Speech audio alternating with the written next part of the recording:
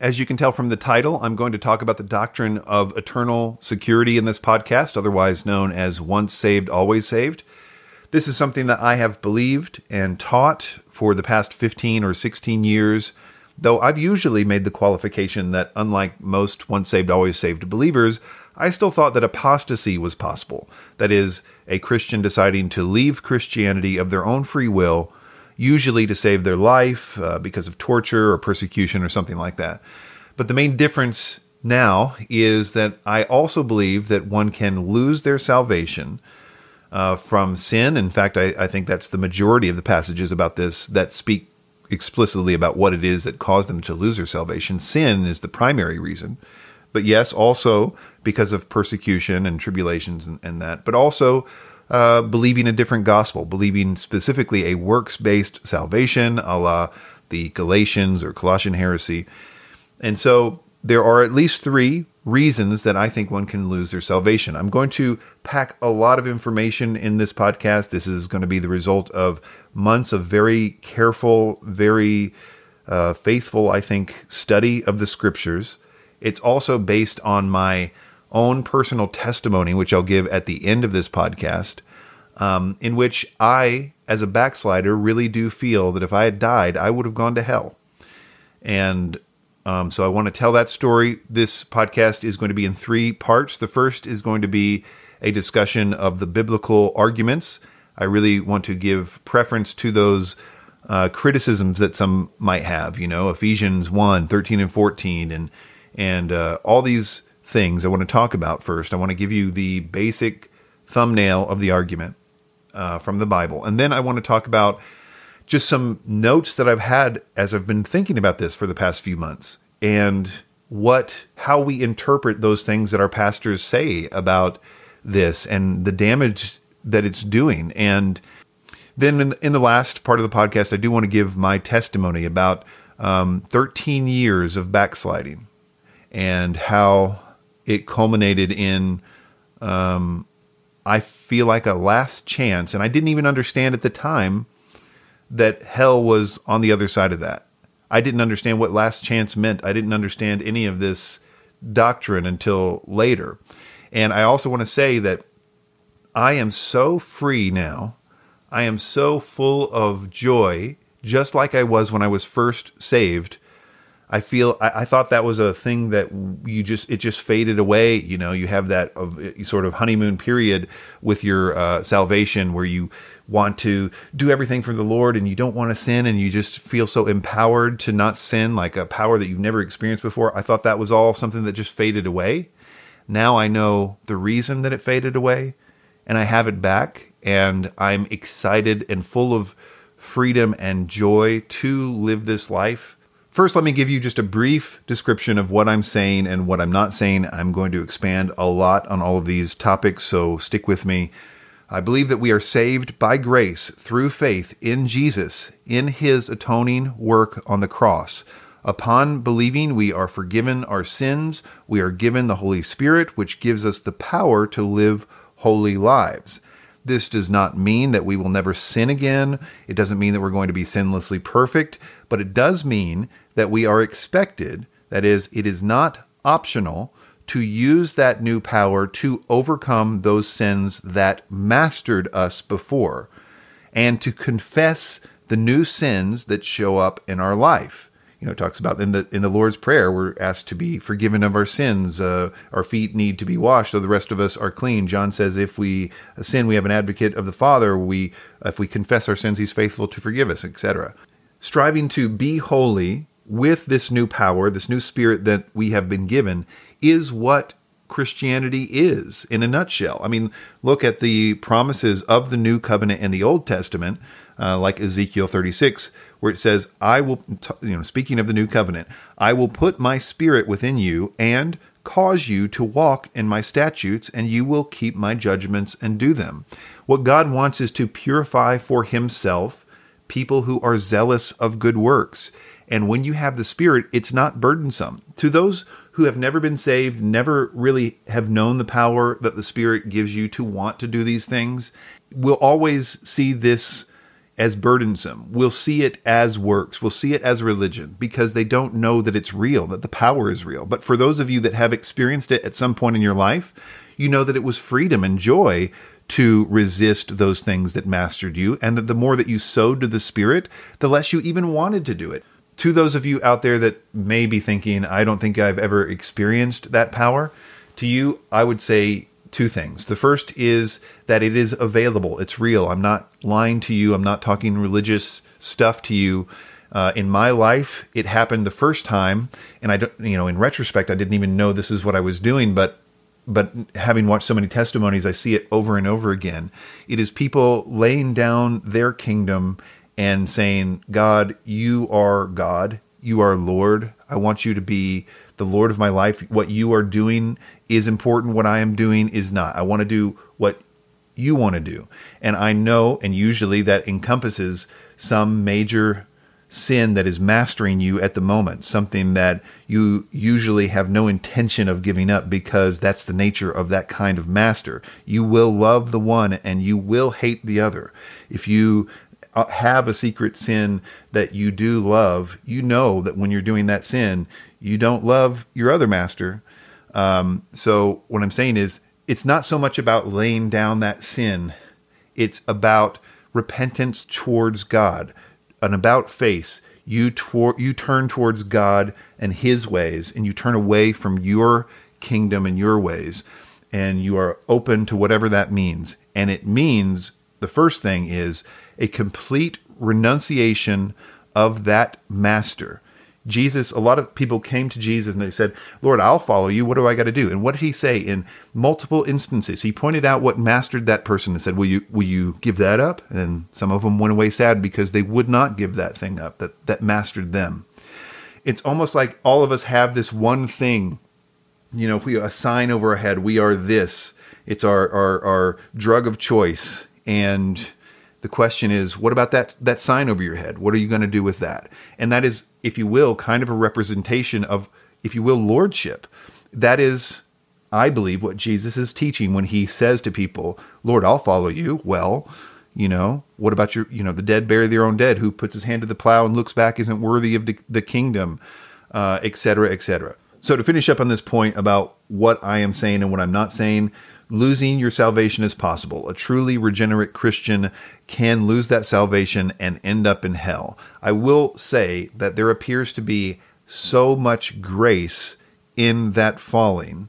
And at least in my case, if I ended up in hell, I would say, wow, I had been warned so many times and in so many ways. The Lord is gracious to keep working with us. But our lives are like grass. We are a vapor. The world does not revolve around us. We don't have unlimited chances. I really, in some part of my dark heart, believed that I did get unlimited chances to, get it all fixed. Of course I'm going to take care of all this stuff, but it's just, I need some time. Well, everyone in the world believes that, and they end up in hell still thinking, oh man, I thought I had time. Apparently the world doesn't revolve around me. All right, so what I want to do is I want to get into the biblical argument to a certain degree, and we'll go from there. The first thing I did was started collecting passages on both sides of the issue. I started by just Googling, best verses for once saved, always saved, and I would just collect them all. If I saw one that had not been mentioned in another article, I added that to my list, and I did the same for the other side, and I just ended up with these huge lists on both sides of the issue. I even then went through each one and continued to do cross-references with the treasury of scripture knowledge to get ones that maybe were missed by those people on the internet. So I started with this huge, possible list on both sides. And then I spent a long time, days, auditing those lists, just getting rid of passages that were erroneous for whatever reason. I really only wanted verses that were speaking to the issue of if a person could or could not lose their salvation. I found especially on the once saved, always saved side, they offered up huge amounts of verses that were irrelevant. That is, mostly verses that were speaking of justification by faith, which is a separate issue. Everybody on both sides of this issue believes that justification is by faith. In the end, this is the count that I came up with, and I will say first that it really doesn't matter how many verses were on one side versus the other side. It's really about the quality, which we'll look at next, but here are the numbers. 51 verses for the idea that you could lose your salvation. So 20 of those I found to be explicit. That is to say, they were explicitly saying that you could lose your salvation. 18 of those were strongly suggesting that you could lose your salvation. And 9 of those I considered sort of honorable mentions. They were mostly this idea that it's what I think of as conditional to finish, endurance passages that, when connected with the other explicit ones, show that they're of the same theme and therefore should be added to this list. But in the passage itself, it doesn't have all the elements that require it to be added to one of the others. And in addition, there were 4 parallel passages that I added to that number of 51. Of those 51, 16 specifically mentioned that sin was the reason that one would lose their salvation. 9 of those were losing your salvation because of believing a different gospel. And 8 of them were as a result of persecution, tribulations, those kinds of things. So people scared for their life, given the opportunity to renounce Christianity to save their life, etc. 18 of those did not have in the passage itself a reason that a person fell away, though I would argue that if you broadened out the context, you could probably make a case one way or another for one of the other 3. On the once saved, always saved side, the total number of passages I found to support it were 12, 7 of which were explicit, 3 implied, and 2 honorable mentions. I really did try to be faithful with this. I really wanted to find the best arguments on both sides. I have since seen other Christians that did a similar study that came up with almost exactly the same count that I did. 50 to 10, for example, instead of 51 to 12. I think one of the big takeaways here is that there are good passages on both sides, explicit passages on both sides, such that in a debate, I could say, well, I believe this because of this passage. And the other person would say, well, that can't be true because look at this passage. And that availability of good passages on both sides is why this issue has never been declared heresy in church history. That is, there have been lots of church councils and stuff over the years about this. And usually those councils will happily declare a doctrine heresy, but this one never went that far because the person was able to make a solid biblical argument. And in fact, in Protestant Christianity, up until recently, I mean, think about this. The people that believed that you could lose your salvation, Methodists, Lutherans, Pentecostal, Church of Christ, some Baptists like Free Will Baptist. And then on the other side, you had pretty much just Baptists and Presbyterians. And it really wasn't until recently, there's been kind of a Calvinist revolution in the last 20 years. I would say probably because of John Piper, who I love. But certainly he has influenced things. And I think I love Calvinists. They are literally the best at justification. They're the best at preaching the gospel. They're the best at getting people into the kingdom because Calvinism grew out of a argument against the works-based salvation of the Catholic Church. It's why it existed. And so they really are the best at arguing that point. In other words, I would say it like this. Calvinists are great with getting people into the kingdom, but they really have no power in keeping them there. And I'll talk more about that and what I mean by that and their doctrine of the preservation of the saints, once saved, always saved, the tulip of Calvinism, as we progress.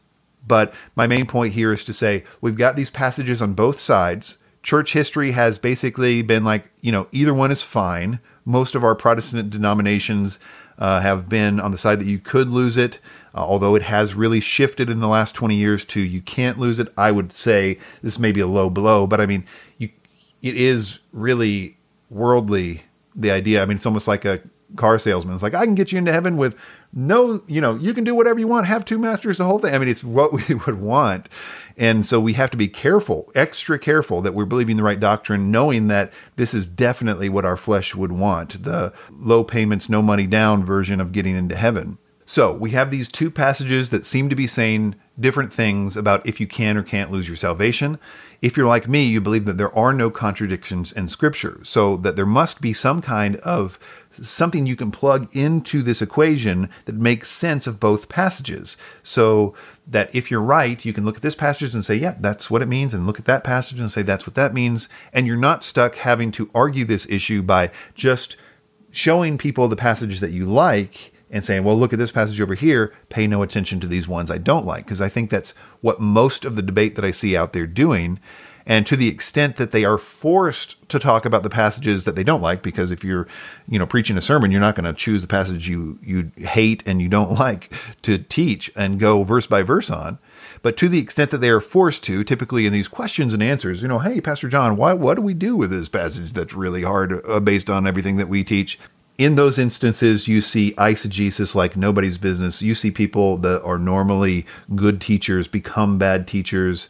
It's mostly, we'll talk about the main things that they'll do, but mostly they look at all these 50 passages and say, well, it's talking about people that were never saved. These are false, sinner's prayer Christians or something like that, where that just doesn't work 50 times. It might work in some of these that are a little more vague. So the way I'm going to do this is I'm going to start by reading some of my top passages for conditional security, that you can lose your salvation. I'm not going to go line by line and explain these passages. It's my view that these more or less say what they mean and are pretty obvious. But what I am going to do after this is go line by line through some of the once saved, always saved verses, and we are going to do some pretty deep analysis of those. So here are some verses that I think speak to the idea that you can lose your salvation. 2 Peter 2, 20 through 22.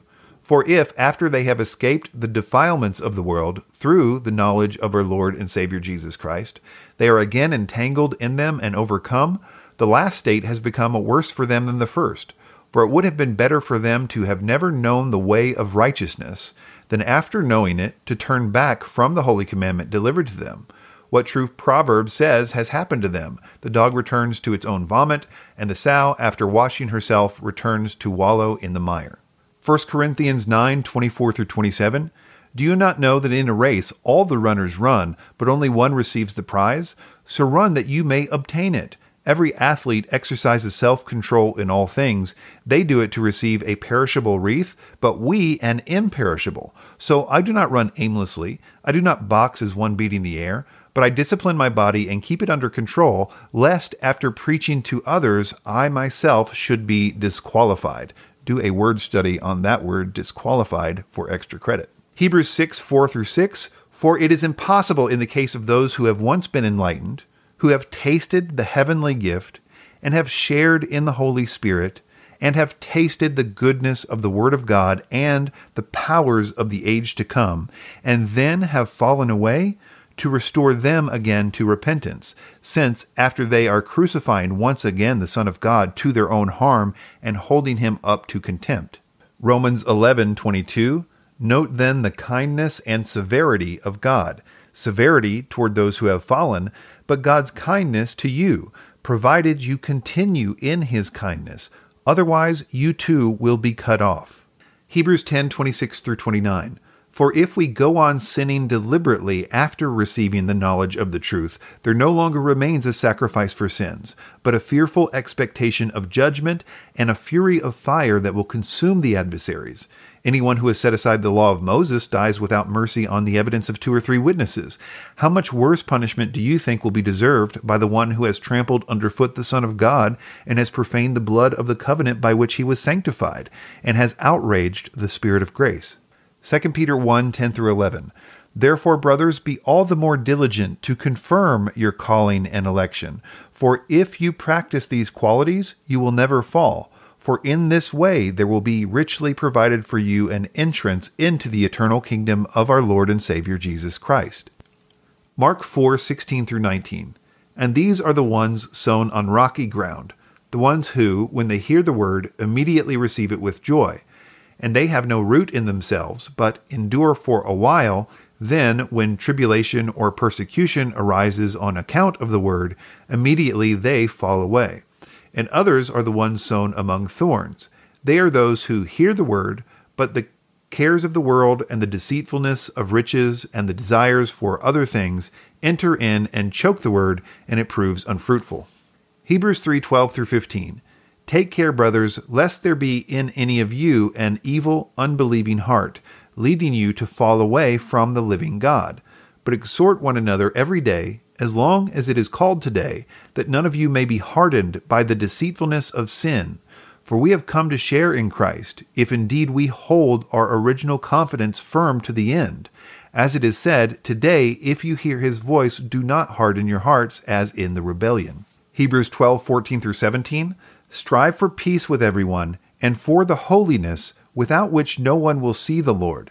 See to it that no one fails to obtain the grace of God, that no root of bitterness springs up and causes trouble, and by it many become defiled, that no one is sexually immoral or unholy like Esau, who sold his birthright for a single meal. For you know that afterward, when he desired to inherit the blessing, he was rejected, for he found no chance to repent, though he sought it with tears. Colossians 1:21-23.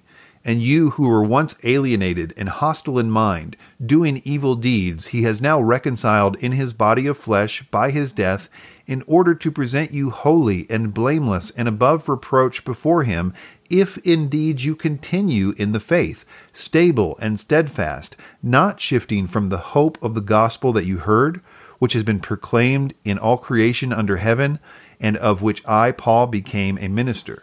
Matthew 7:21-23. Not everyone who says to me, Lord, Lord, will enter the kingdom of heaven, but the one who does the will of my Father who is in heaven.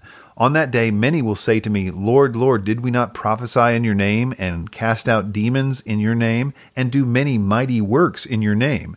And then I will declare to them, I never knew you. Depart from me, you workers of lawlessness. Galatians 6:7-9.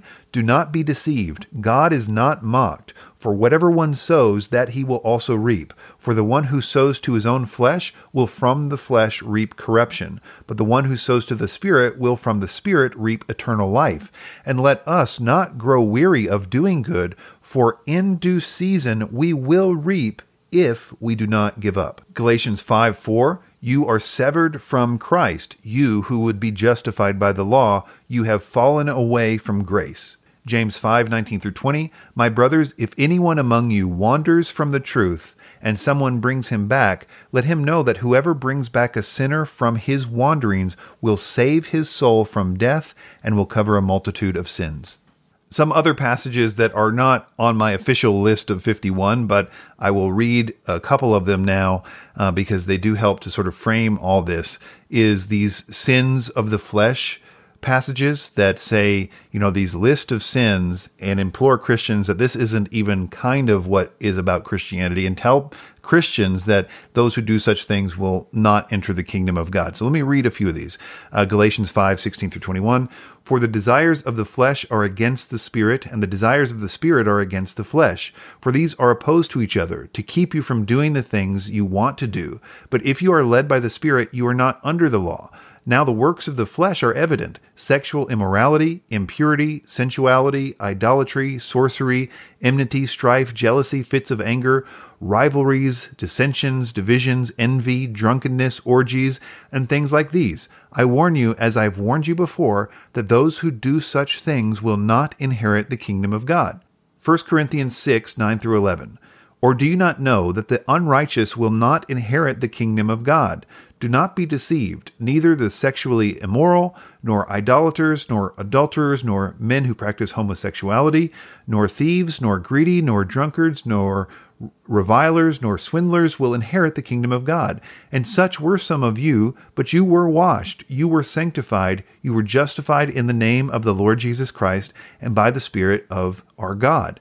There are lots of these passages, and there's all this language telling them in plain English not to do this stuff anymore. Put to death, therefore, what is earthly in you, but now you must put them all away. These things must not even be named among you. Who does these things has no inheritance in the kingdom of Christ our God. Because of these things, the wrath of God comes upon the sons of disobedience. Therefore, do not become partakers with them. So let us cast off the works of darkness and put on the armor of light. Let us walk properly as in the daytime.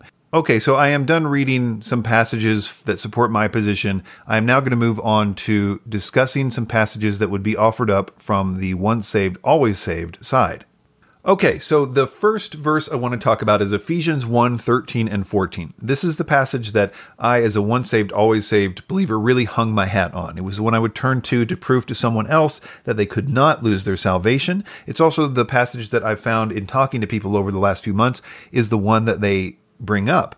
And it says this is from the ESV. And you also were included in Christ when you heard the word of truth, the gospel of your salvation. Having believed, you were marked in him with a seal, the promised Holy Spirit, who is a deposit guaranteeing our inheritance until the redemption of those who are God's possession to the praise of his glory.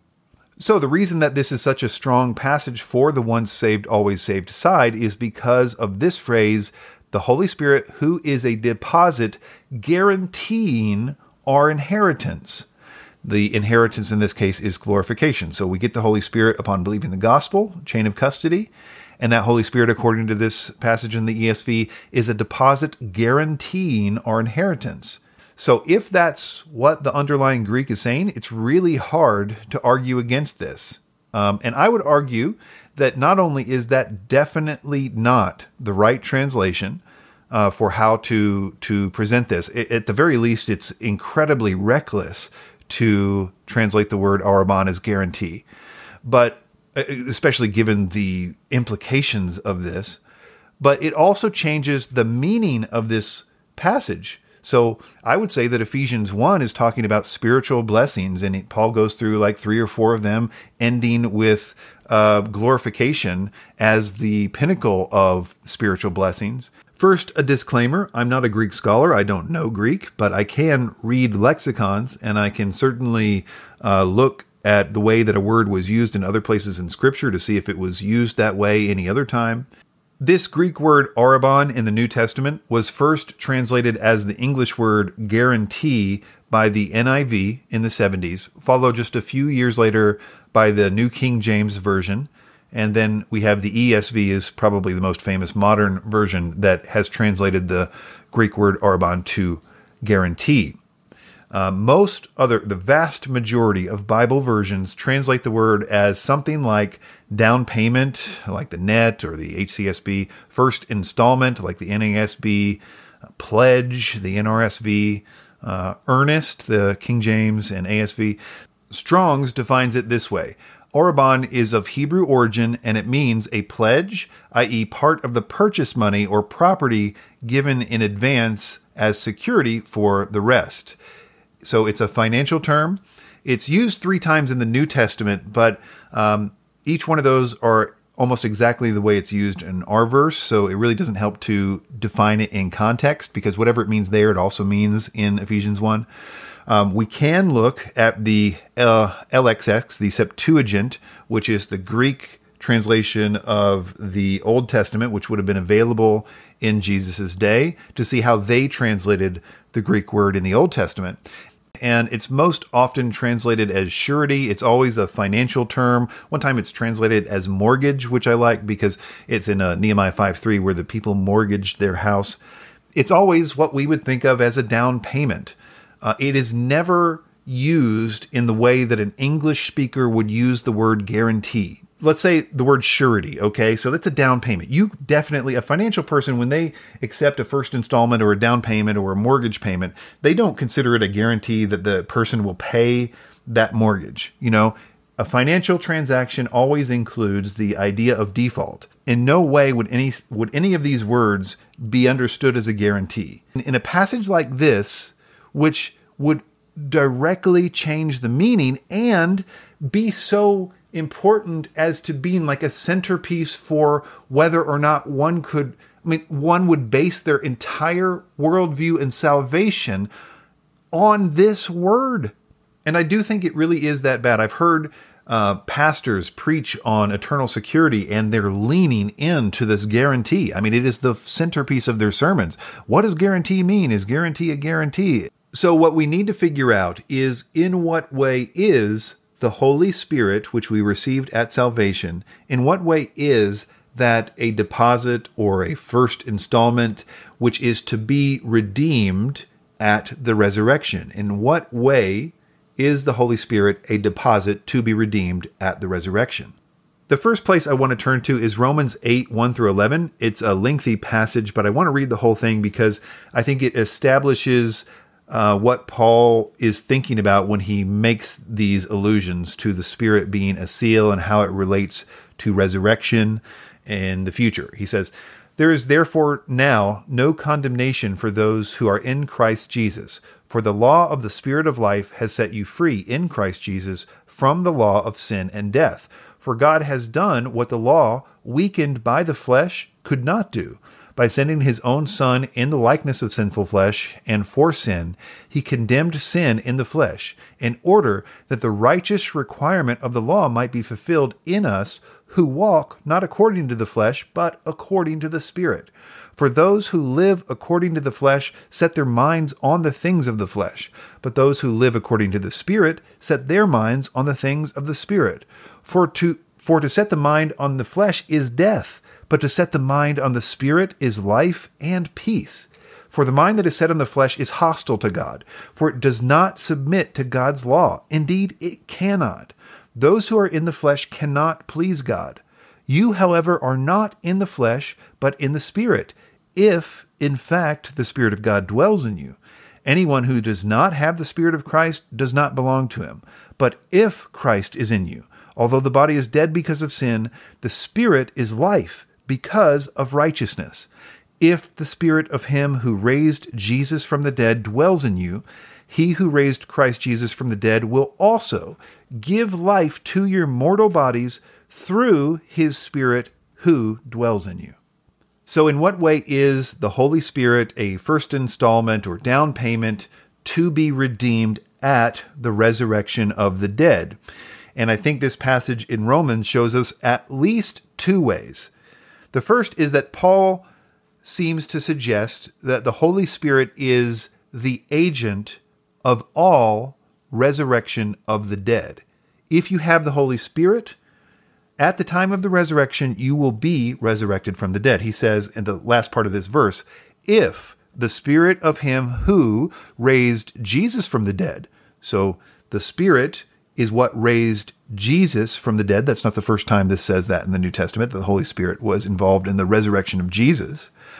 If it dwells in you, he who raised Christ Jesus from the dead will also give life to your mortal bodies through his Spirit who dwells in you. So Paul is saying that the Holy Spirit who dwells in you is what's going to give you life at that day in the same way it gave life to Jesus when he resurrected from the dead. That's, I think, probably the most practical way that Paul considers the Holy Spirit a deposit to be redeemed at eternal life. It is the agent of resurrection. And it's not just our resurrection or Jesus' resurrection. It's mentioned, for example, in the two witnesses, Revelation 11, the Holy Spirit of God is what animates them in that 3.5 days. But I think that there is another reason that's probably more appropriate to our discussion here, in which the Holy Spirit is considered a deposit to be redeemed at the resurrection. And that is that God has given us the gift of the Holy Spirit in order for us to love to follow his commandments. That was the whole point of the new covenant. I will put my Spirit within you and cause you to walk in my statutes, and you will keep my judgments and do them. I will put my law into their minds and write it on their hearts. This was what the new covenant was about. Paul says in this Romans passage that it was impossible for us to do that without the Holy Spirit, for God has done what the law weakened by the flesh could not do. For the mind that is set on the flesh is hostile to God. It does not submit to God's law. Indeed, it cannot. And it is because it is now possible for us to want to walk in righteousness. And we now have the power to resist those sins that were impossible for us to resist before if we walk in the Spirit, that leads to the righteousness which leads to eternal life. Let me read a few passages to this end. 2 Thessalonians 2:13 through 15. But we ought always to give thanks to God for you, brothers beloved by the Lord, because God chose you as the firstfruits to be saved through sanctification by the Spirit and belief in the truth. To this he called you through the gospel, so that you may obtain the glory of our Lord Jesus Christ. So then, brothers, stand firm. Hold to the traditions that you were taught by us, either by spoken word or by our letter. Galatians 7 through 10, do not be deceived. God is not mocked, for whatever one sows, that will he also reap. For the one who sows to his own flesh will from his flesh reap corruption, but the one who sows to the Spirit will from the Spirit reap eternal life. And let us not grow weary of doing good, for in due season we will reap, that is, we will get eternal life, if we do not give up. Let's move on to a few other passages that are used to support once saved, always saved. And most, but not all of these passages fall into a category I think of as elect passages. That is, passages that are referring to this group known as the elect. And if you asked a Calvinist what this debate about once saved, always saved was about, if you asked them to frame the debate, they would like to frame it this way. Can the elect lose their salvation? They like to refer to the debate that way because that's a debate they cannot lose. They can show lots of verses that show that the elect can't lose their salvation. But even they would agree that no one down here on earth knows who the elect are. Only God knows who they are. That's how they're referred to in the Bible. The elect are those that God foreknows to endure, to not have their names blotted out of the book of life. It is a contradiction in terms to say that the elect can lose their salvation. In the Olivet Discourse, it says it's impossible for the elect to be deceived by the Antichrist and false prophet. But it also says that the Antichrist and false prophet's deception was made for the elect. So it's designed for those who are the elect, but the elect ones are not able to be deceived by it. So if you're ever in a debate about this, you must be very careful to define the debate to say, no, it's not whether or not the elect can lose their salvation. Pretty much everyone agrees that they cannot. The question is, can a person who, a truly regenerate Christian, lose their salvation? I should say at this point, it's very important to recognize this isn't against assurance of salvation. In fact, I think that is part of what the deposit of the Holy Spirit is. It's to be assurance of salvation, but not in the sense that the Calvinist would say. It's assurance, knowing that we have the Spirit, seeing the fruits of the Spirit in our lives, is assurance that we are currently in the faith. But it is not assurance that we will end our race in the faith. We can't know that. We can't know that we will do that. But we can know we are currently in the faith, and we are asked to know that. We are asked to look for the fruits of the Spirit in our lives and in the lives of those brothers and sisters around us. That is part of the job. But anyway, back to these passages, and I think we'll start with John 6:37 through 40. All that the Father gives me will come to me, and whomever comes to me I will never drive away. For I have come down from heaven not to do my will, but to do the will of him who sent me. And this is the will of him who sent me, that I shall lose none of all that he has given me, but raise them up at the last day. For my Father's will is that everyone who looks to the Son and believes in him shall have eternal life, and I will raise him up in the last day. This is very similar to John 10:26 through 30, which says, You do not believe because you are not my sheep. My sheep listen to my voice. I know them, and they follow me. I give them eternal life, and they shall never perish. No one can snatch them out of my hand. My Father, who has given them to me, is greater than all. No one can snatch them out of my Father's hand, and I and the Father are one. I also think this is kind of parallel to that passage where Paul is saying, what can separate us from the love of God? And he names this huge list of things, but notably missing from all these passages, the 2 John passages and that list of what can separate us from the love of God, is ourselves, is anything to do with sin. So I would say first, this is about the elect, of which, of course, I agree with every single word of this in relationship to the elect. but it's also not speaking of falling away. I don't think that's what this verse is about, nor is it trying to say that. Although I will say that there is one aspect of this that really needs to be explained, and that is this: for my Father's will is that everyone who looks to the Son and believes in him shall have eternal life, and I will raise him up in the last day. So this could be said, well, this is just a simplified version of this. It's not going through all the detail, but I think it's more important to figure out what this is saying here, because everyone who looks to the Son and believes in him shall have eternal life. Taking that at face value, if you believe in the Son, you have eternal life.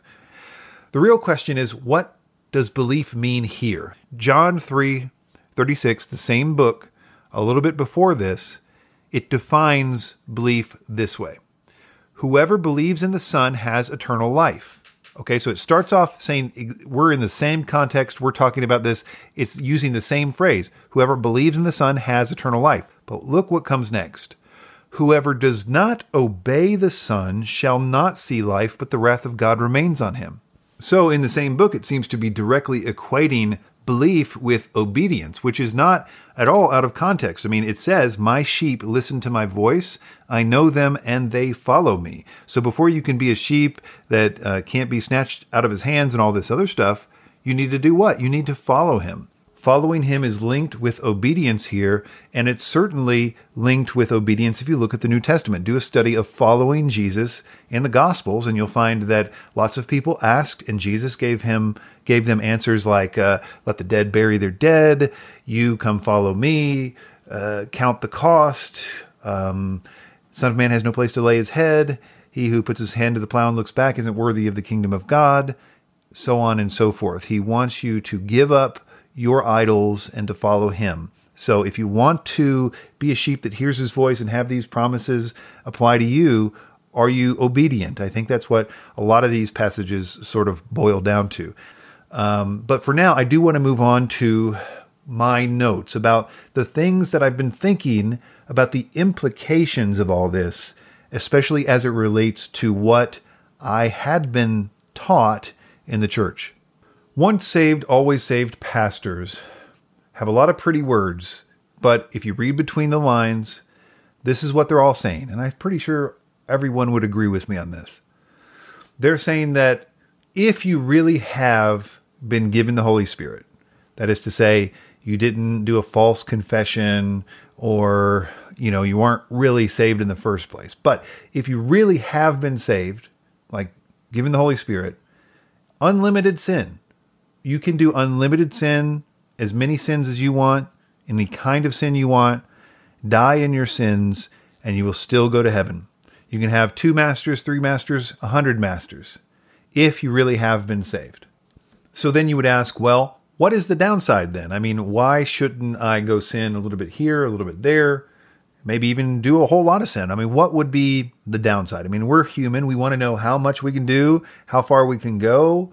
And the answer is that the reason we shouldn't do that is that we would lose rewards in heaven, bonus points in heaven. We're all going to heaven anyway, but your heaven will be slightly less awesome than the next guy. And you will feel bad here on earth. That is to say, the conviction of the Holy Spirit will make you have a bad day. And that it'll, of course, be bad for your health and stuff. It might ruin your marriage or other, secular reasons not to sin. So I would say first about the feeling bad part. I've heard a pastor say, and I'm sure you have too, because I think I've heard multiple pastors say this, no one is the most pitiable person than a Christian who is in sin, who is a backslidden Christian. What they mean by that is the conviction of because you're saved anyway, but the downside is you just feel bad because a Christian who sins feels the worst. And I would say, I'm not trying to diminish the conviction of the Holy Spirit, because that's certainly there too, to the extent that they are saved. But they're also feeling shame. And you know who else feels shame? Literally everyone that sins. And so, do you know why the suicide rate is so high among those unsaved, sexually immoral people? It's because shame. People feel bad about their sin. So I would say, yeah, I'd say maybe some of those people are actually more pitiable and feel worse about their sin if they're killing themselves about it than a Christian who is sinning. It's just a thing that once saved, always saved pastors say because they have no real tools to tell you why you shouldn't sin. So they've come up with these things that are lies. They say another thing, which is that you will lose rewards in heaven. Now, this is based off 1 Corinthians 3:14 through 15, which says, if the work that anyone has built on the foundation survives, he will receive a reward.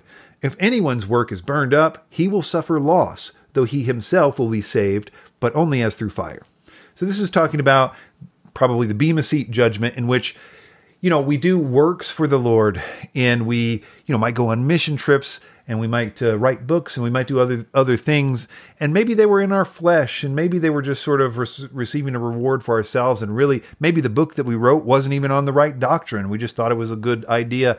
And maybe those works, some will be wood, hay, and stubble, and some will be, good works that you'll get rewards for. But these passages have nothing whatsoever to do with your sin. Now, there are two types of once saved, always saved believers. David Pawson in his book calls them Alpha and Omega, once saved, always saved. The Alpha is sort of the hyper grace people. You say the prayer. If you believe, that's it. You can literally do anything. It doesn't matter if you die in your sins, you're still saved, etc.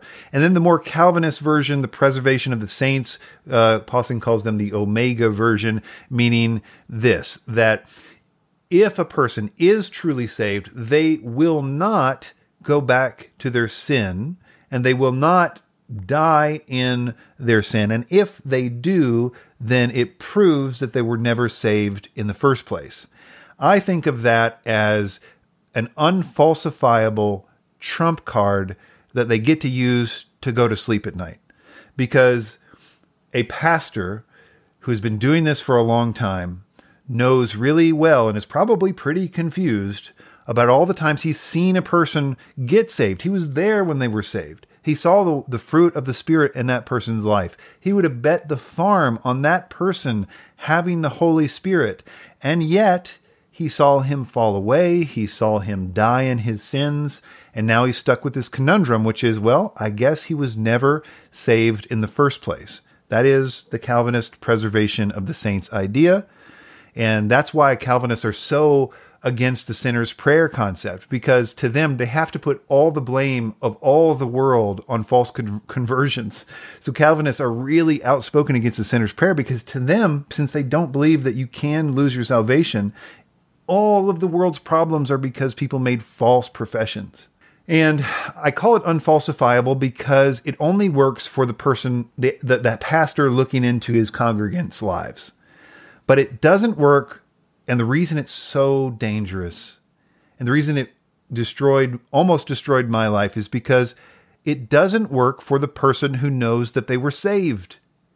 For that person, because if you understand what they're saying correctly, look, I know that you can't know that I'm saved. I know it. You think that you know, but you can't really know. I can't know if you're saved. I can't know if anybody's saved. I can make a guess, but I can't really know. I get that. But I can know if I was saved. And I definitely was, I went from darkness to light. Was just on fire. I felt the power. It tasted the Spirit and the power of the ages to come. I was on fire. You know what I mean? I know. And some of you out there know. So for you, you don't have the luxury of thinking that you haven't been saved. So therefore, you must essentially default to the alpha version. So now we're back to, well, okay, what are the rules? I know I've been saved. I know I have. So I know the pastor can't know that, but I do know it. And the result of his teaching is, in that case, for a person who truly has been saved, i.e. me, there is no limit. 1 master, 2 master, 100 masters, there truly is no limit. And the only downside is loss of bonus points and feeling bad, both of which have never stopped a single person who loves their sin from sinning. But think about it like this. If they were wrong, and if the doctrine, if you believe that you really could lose your salvation. So imagine a world in which you believed that you had a choice. You could choose the sin that you love, that masters you, except you would go to hell. Or you could choose the way of righteousness and walking in the Spirit and Jesus in heaven. If those were your choices, one, your sin that you love, but you would have to leave Christianity in order to do it and go to hell, or give up the sin that you love and follow Jesus and go to heaven. In that case, if that's true, then sin is apostasy. It is leaving the faith. The only reason it isn't is because you have been taught that you can have two masters. When historical Christianity, including historical modern Protestant Christianity in America, the vast majority of them believed that if you were doing that, if you were going from being saved to going back to your sin, that was apostasy and you were choosing hell over the way of righteousness. That was normal Christianity until recently. And, I would say normal Christianity, but the vast majority of non-Calvinists believed that. And so it's only recently that we don't even define the word apostasy right anymore. It's interesting. I hear people talk about apostasy, and remember, they don't believe that apostasy is even possible. There is no sense in which a person that was saved can cease to be saved.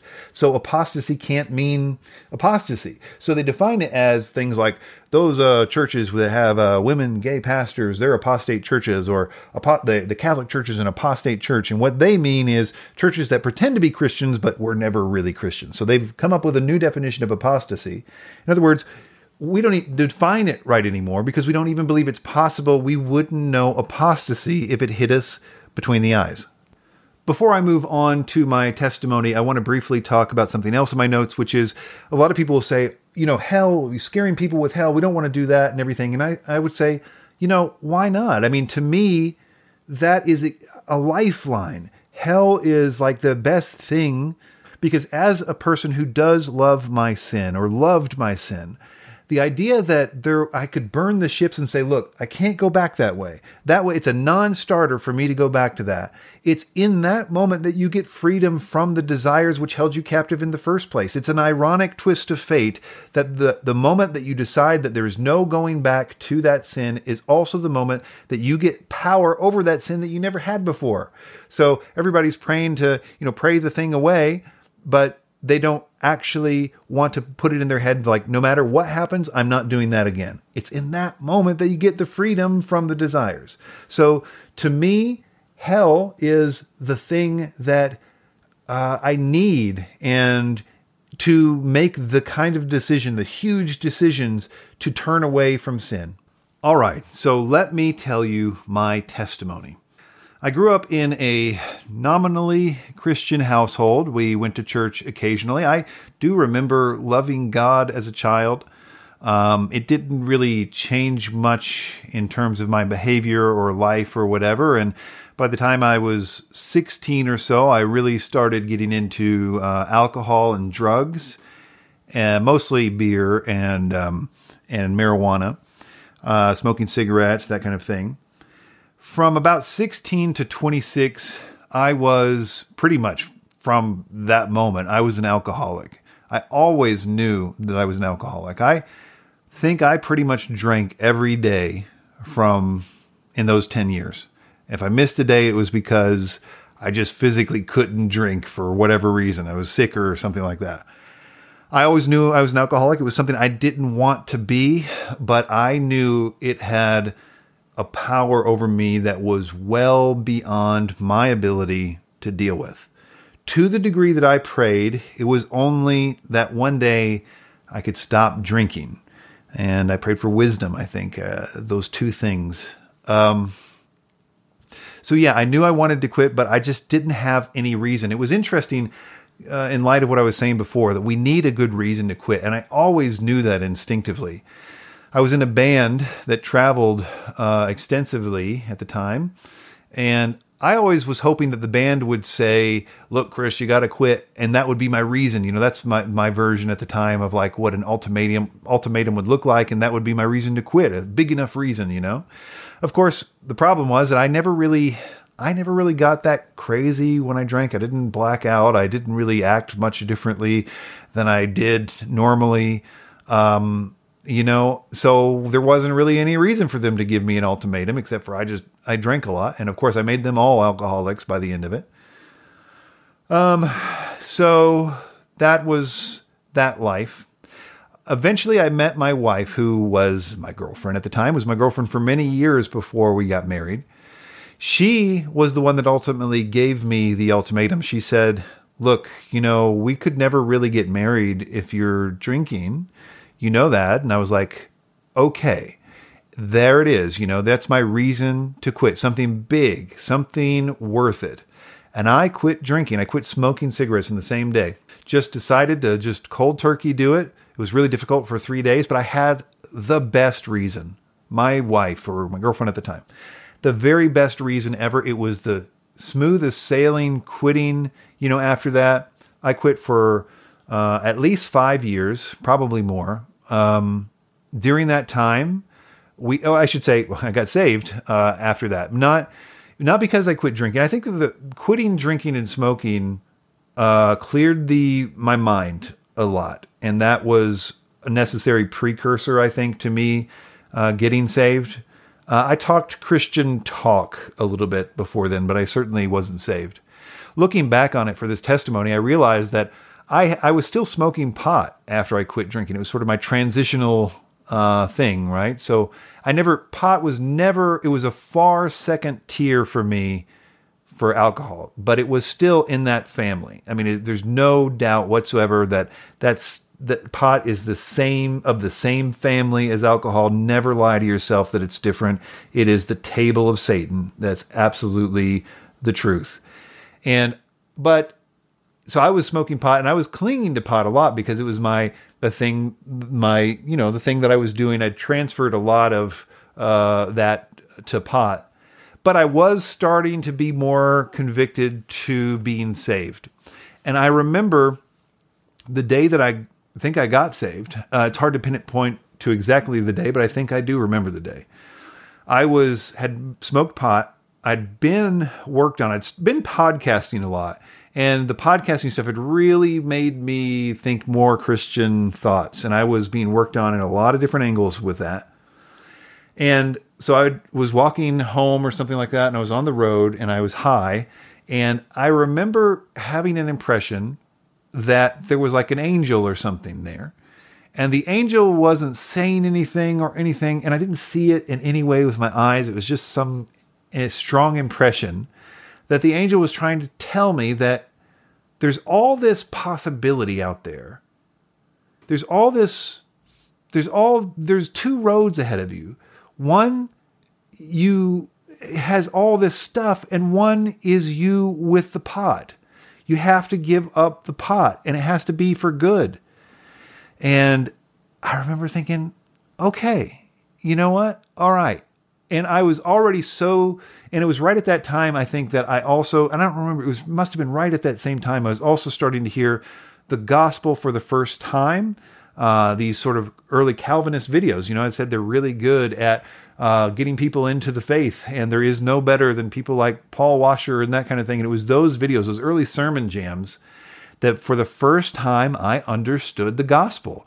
Why Jesus died on the cross for my sins. It wasn't just a phrase, the great substitution and all this stuff. I realized, oh, that's it. And it was just coincided right. I mean, probably not coincidentally, at that exact same moment.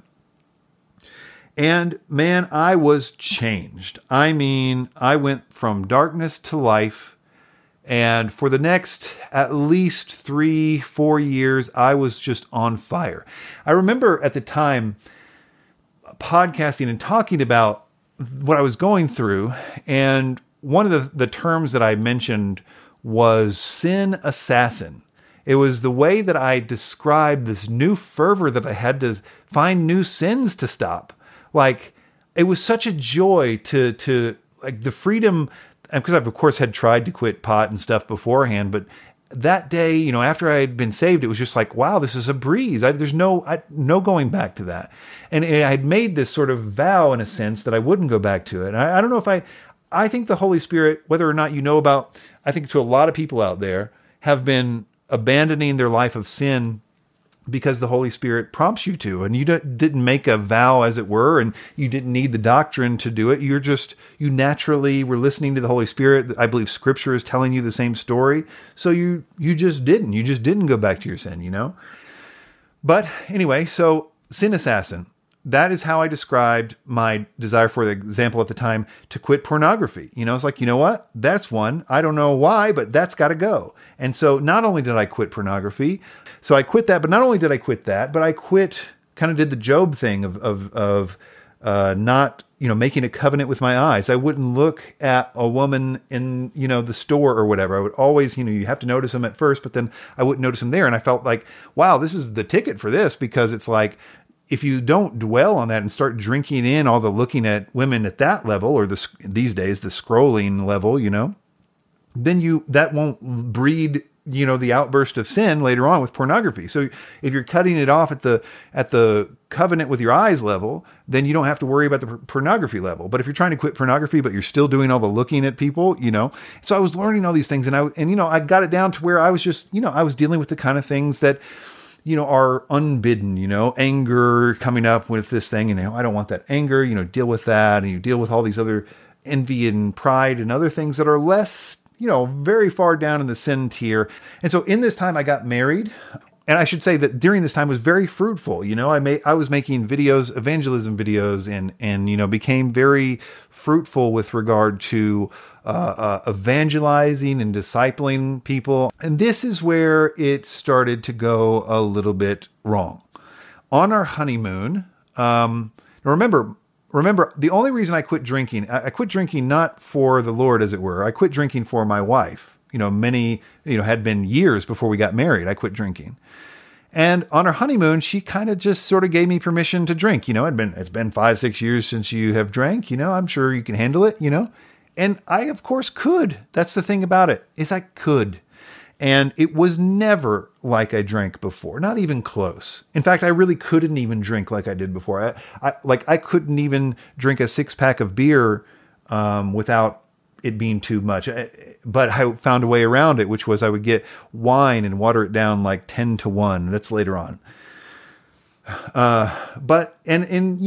It never really got out of hand. It took a long time, many years, for it to sort of progress little by little, and I was truly saved when I started to drink again. And I sort of, it wasn't, the interesting thing about it is that I was already free from it, totally free. I didn't think about drinking at all, but once presented with the opportunity again, and then checking my theology at this point in my life, I thought I knew everything about theology, right? I'd been teaching it and podcasting about it and doing conferences and whatever. So I had an opinion about once saved, always saved. And of course, I believe that, yeah, a Christian can drink wine and there's really no problem with that. And, after all, I have been saved. So there really isn't a downside. Even if I did get drunk, or whatever, it wouldn't be that bad. I have been saved. I mean, I could lose a few bonus points for this. And then I start this progression. And that's the thing, is once you start one of those sins that formerly mastered you or has the potential to master you, it's just a matter of time before you do it again. It's just a matter of time, because now that door has been opened and it will not be shut again. You can do what I did for the next 13 years, which was quit 100 times and start back up 100 times. I would quit a year sometimes. There was at least 2 years where I didn't drink at all, spread apart, like 1 year here, 1 year there. There were months at a time, there were weeks at a time, but I always went back. And when I went back, I drank every day. Again, smaller amounts. I was living in this, operating under my own sort of rules kind of thing. I still knew that it was mastering me. I still knew I got to quit this. But again, I did not have the theology that I had a really good reason to anymore.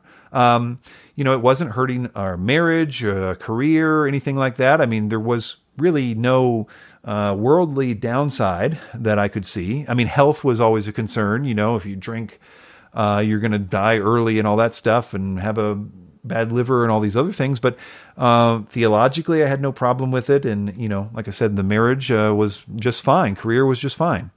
Eventually, I started dabbling in pornography again. This is also something that I had quit for years and years. I really did judge myself, on a different level, I would look at others and say, well, they do it. Even Christian men do this more than me, a lot more. And Christian men look at women and all this other stuff. So I'm better than them in that regard, judging yourself by what you don't even struggle with all that much. So I really didn't even see the sin of pornography until I'm on the other side of this testimony. So for the next many years, I would become an expert at quitting alcohol and starting up again. I was an expert at quitting. I was an expert at starting. I became also very analytical of my attitude when I would have these, okay, pour it all down the drain. This is it for me. Never again moments, which was all the time. And I was always super genuine. By my definition of repentance, I was truly repentant each time. I knew from my previous experience with quitting stuff that the secret to winning out of the temptation problem that would no doubt arrive 2 weeks from then or 2 days from then was that I had to have such good resolve, like to the degree that you could have resolve to never do it again. There were no special occasions. There were no weddings in the future. There were no instances that would happen that would cause me to drink no matter what. I was resolved to not do it. To the degree that I could have that kind of resolve was the degree that I could be free from the desires. I knew that there was a principle there. And so I would try to muster that up. And that's what I think I was calling repentance. I would truly be sorry and ready to never do it again as I poured it all down the drain, and that would last for 5 days. And then I would do it again. And so I became burnt out on my interpretation of repentance. Towards the end, the last couple years or so, it really started to get worse. Not so much in like the amount I was drinking or anything outward like that, but inwardly, it was becoming more of a master. And what I mean by that, like a master tells you where to go and what to do and how much to do and especially what not to do. And that was what alcohol was becoming for me. Also, some of these legal high stuff started to creep in towards the end too. And it was just getting worse. And I felt like it was also getting really spiritual. Like, I mean, I wouldn't have been surprised if there's actual demons involved with sort of the desire to drink. It started just getting worse. Like I was being more and more let over to that. And, I also started getting a lot of warnings everywhere. Some of which were just impressions. The Lord has always spoken to me in sort of this still small voice, never hear anything or whatever, but I kept getting like impressions of, you don't get to do this forever. This isn't, this is going to have an end point, starting to be things like last chances are coming up here. You don't have many more chances like this. This has got to stop. These impressions, dreams, other people were getting dreams that were like, oh, yeah, it sounds a lot like what I've been getting, that this can't go on forever, that there are eternal consequences that, and then, it started to be even more apparent that these warnings were about eternal damnation. And I, didn't believe it. I believe in once saved, always saved. So I took it with a grain of salt, but I knew something was up because, as I say, I could start to feel this getting worse in my heart is the control that it had over me, or the control that it wanted over me. It wanted to consume me. And if I let it, or probably more accurately, if God let it, it probably would. I think of like Judas when he finally commits to it and Satan entered him. I mean, I don't know if something like that was going to happen. I don't know what. All I know is that I had no excuse at this point. There were just the equivalent of blinking red lights everywhere telling me that this was the last chance. I didn't even know what it meant, but because I didn't believe that, and that I could lose my salvation, but at the same time I kind of had to, because the warnings were saying essentially exactly that. So I was sort of like of two minds. I must be able to lose my salvation, but at the same time I can't. But in any case, it really came down to this final night where I, extreme conviction, dedication to quit. And so I am, having these last drinks, and I'm committing to never do it again. Going to pour it all down the sink and everything. And I almost have this one moment of wavering in my heart, right at the end of the night. And there was just an extreme thunderclap at that exact moment. And I'm so thankful for that thunderclap, because it was the thing that woke me up. I had the conviction. I knew that somehow or another I was being told that this was it. I don't get unlimited chances, despite the things that I was telling myself. And this was the moment. Now or never, you have to quit this, and it has to be forever. And there are eternal consequences. I don't understand it all right now, but that is it. And so I did. For the first time in 13 years, I had a reason. And that reason was vaguely about hell or something. And it was big and it was real. And the next day, I noticed something was different. Again, I had experienced lots and lots of quitting over the years, and lots of what it feels like to resist temptation. And this was different. It was like, wait a minute, I'm not even trying, really. I'm like free. Usually the first 2 weeks was always the thing I would think about. If I can get through that first 2 weeks, the rest of it, I have very worldly thinking about it. And it was just different. It was just like, oh, like something has changed here. Because, and I almost didn't want to jinx it. It's like, is this some sort of anomaly or something? I want to hold on to this. I have something here. This is serious business. I don't even want to drink. So months and months and months pass, and I find that not only have I retained the desire to not drink, all of a sudden I got the sin assassin attitude again, and I have quit pornography. One of the things I did that was interesting about that, I'd always told myself that I hardly ever did it anyway, and then I started putting on my app, on my phone, my calendar app, like every time that I would fail in that way, I'd make a little date and make it red or whatever. And I started looking at that and was like, oh, I have been lying to myself. I'm doing this more than I was telling myself I was. And again, I wasn't even thinking of this yet in the eternal consequences situation. I just, what I, looking back in retrospect, I had the Holy Spirit, and the Holy Spirit was convicting me of new sins that was making me want to quit pornography. And I took it a step further, and I was like, you know what?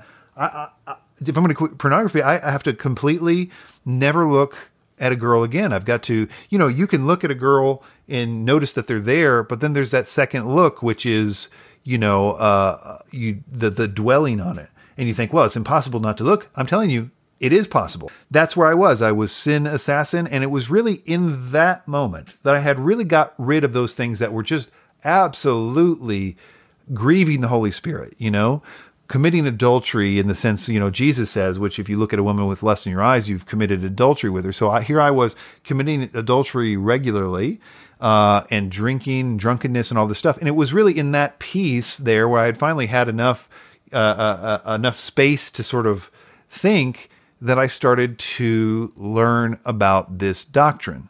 The first thing that did it for me, and again, this is months after this, was I am watching these testimonies on YouTube of people that had died and gone to hell.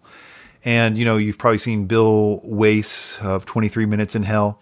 And his story is so similar to others out there. I mean, hell is the same. People describe it the same, but it is unbelievable how consistent these stories are. Please get yourself in a YouTube rabbit hole of watching people that have been to hell.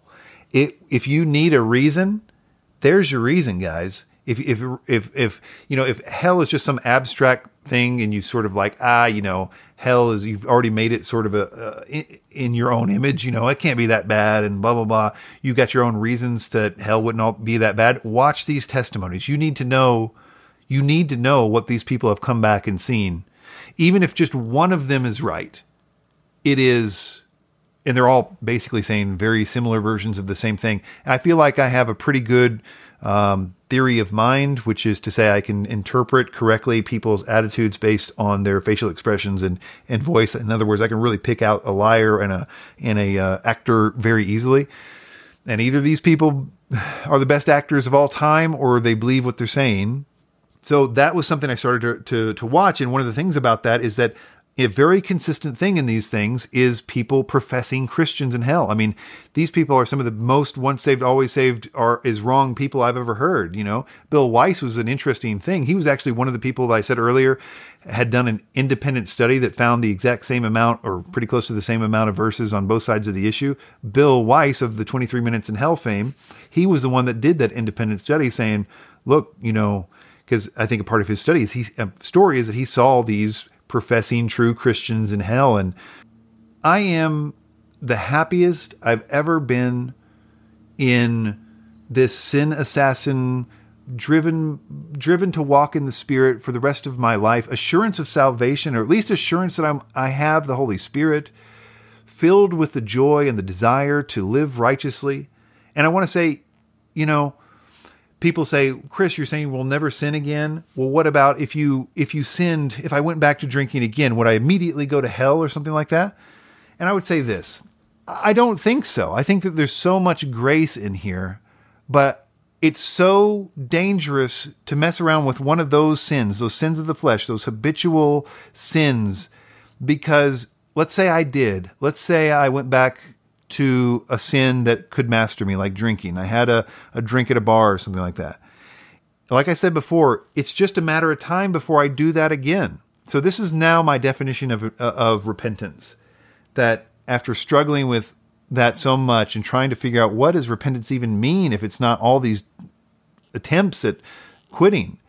And repentance to me is literally quitting the thing for good.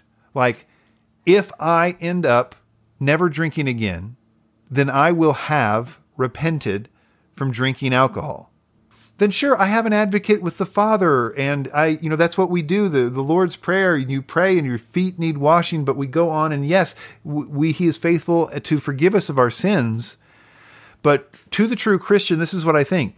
You know, it's like those verses are saying, like, these things shouldn't even be named among you, because I think you get so far as you mature in Christianity that those things like idolatry and adultery and witchcraft and drunkenness and all these things are so far behind you. It was like me on that, you know, before I drank that, I'd been sober for 5 years. It was the last thing on my mind was drinking alcohol. I wasn't burdened by it. I was done with it. If I never had been thought that it was okay, I would have never done it. It wasn't like I did it because I was just, I got to drink. It was just like, I guess I could drink, you know? And when I started that process, it opened this door that took 13 years to resolve. And so that's why it's dangerous to go back into a sin that has the ability to master you, is because it will master you. If you give it an inch, it will just be a matter of time before you do it again. So the progress of those kinds of sins is you do them until you stop doing them forever. That's the two options with those kinds of sins. You're either on the wagon or off the wagon with those.